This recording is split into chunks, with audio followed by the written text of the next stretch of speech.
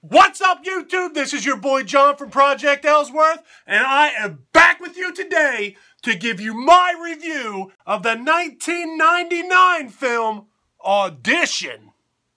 Good morning, everybody.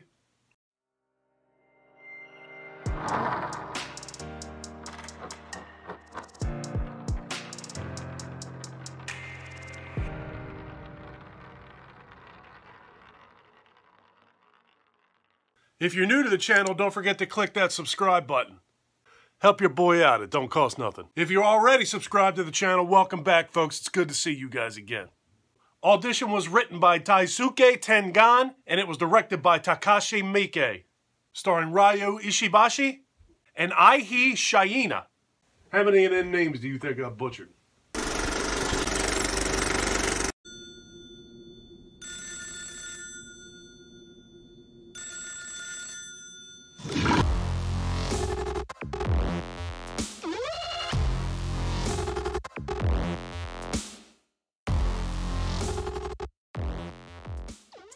So our story begins with Shigeharu sitting bedside with his sick wife. She unfortunately very quickly passes away. So now the story jumps forward 7 years. Shigeharu's son is telling him that he's looking very old, he has been feeling very lonely, and he believes that he has finally made up his mind that he would like to remarry. So Shigeharu is having a conversation with his buddy Yasuhisa that he would like to get married again, and he's just talking about, you know, he's a shy guy, he doesn't know how to approach women, so this is a pretty big mountain to climb. But as it turns out, Yasuhisa is a pretty famous movie producer, so he suggests that they stage an audition. This way Shigeharu can see some pictures, he can find out about a whole bunch of women without having to actually meet or interact with any of them. He can find out background, he can find out interest, he can find out talents and hobbies. He can do all of that across the board without ever having to talk to any of them. It's actually a pretty good plan, until it isn't. So Yasuhisa gives Shigeharu a whole stack of resumes and pictures and tells him, go check these things out, look them over, and then come back to me with 30 of them that you are interested in. We'll have this audition next week. It kind of reminds me of online dating without the online part. So while Shigeharu was looking through these photos and resumes, he comes across a picture and a resume of a girl named Asami Yamazaki. She did classical ballet for 12 years, but she ended up getting hurt when she was 18. She seems kind of young for him, but she's absolutely beautiful and she seems to be refined, and that's exactly what he's looking for. So game over, he found exactly who he wants. So now it's audition day. He's sitting there with Yasuhisa and he is basically just going through the motions. He's not interested in any of these girls that are appearing before him. You can tell that his mind is wandering. He almost looks like he's daydreaming or in a daze as he's sitting there watching this. And then all of a sudden, Asami walks in and everything changes. He's smiling ear to ear. His mood immediately changes. You can tell that this girl is everything that he's looking for. That's a rat, game over, that's the one he's picking. Later that evening, Shigeharu calls Asami and says that he would like to get together with her, meet up, just go have dinner and talk.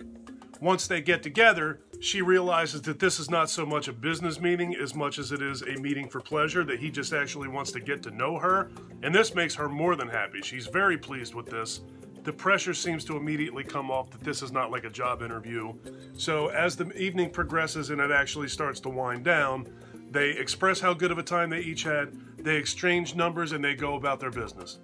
They go their separate ways, they're both smiling ear to ear, everybody's happy, new love is in the air, she cannot wait to get his next phone call.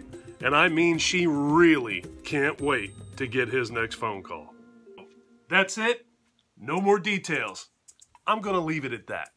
The first hour to hour and 15 minutes of this movie, it almost doesn't even feel like a horror movie.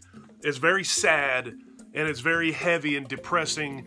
And then our two main characters meet each other, and then there's like a glimmer of hope and joy, and the feeling of fresh new love is in the air. And then this movie very abruptly spirals into madness, brutality, and torture. Audition is a very, very slow burn, but I actually enjoyed that slow burn. It was always interesting. At no point was it uninteresting. You got a lot of character build up in this first hour of the movie. There are a lot of clues dropped along the way in the first hour and a half of this movie, or hour and 15 minutes of this movie, whatever. The first half of this movie. And then this movie pays off in a gigantic way at the end. I'm a pretty big fan of J-horror, but I'm not a big enough fan that I'm familiar with a lot of directors in the J-horror genre or subgenre, but I do know who Takashi Miike is. I've seen him, he did Ichi the Killer. He also did an installment of Masters of Horror. His installment was called Imprint. I've seen both of those, and those movies are just as twisted as this one is. I really do enjoy Japanese movies, Japanese horror movies more specifically. I don't know, the only one that I can think of that I've watched that I flat out did not like was Ju-on, which was the original Grudge movie, the original version of The Grudge. That movie I didn't care for. I've seen several J-horror movies and I've liked every single one of them except for that one, and shame on me for not seeking out more of this stuff. So 1999's Audition. I think that this movie is a perfect example of Japanese horror filmmaking. If you have not seen Audition, check this movie out. It is fantastic. Never again will I hear the words piano wire without thinking of the movie Audition. Have you seen this flick? What did you think of Audition? Do you have any other J-horror suggestions of movies that I should watch in the future? Leave me some comments down below and let's talk about it. If you like this video, please give me a thumbs up. If you really like this video and you have been enjoying my content up to this point, please do me a huge favor. Click that subscribe button and then ring that notification bell. Take care of yourself, take care of each other, have a kick-ass day, and thank you for watching.